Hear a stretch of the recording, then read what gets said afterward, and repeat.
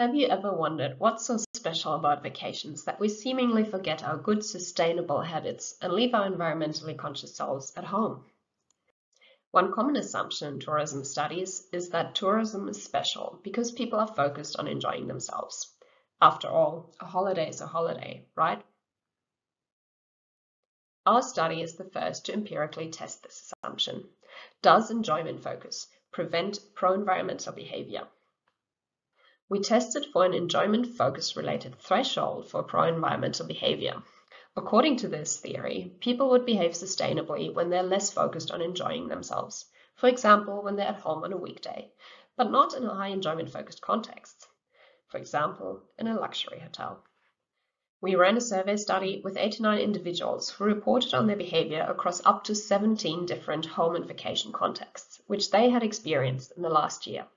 Each individual was randomly allocated to one of three behaviors: recycling, reusing a water bottle, and using a reusable cup. Our results show that there's not a strong link and no threshold between enjoyment focus and pro-environmental behavior across different home and vacation contexts. Instead, our results point to other constructs, such as effort and habit, that matter across contexts.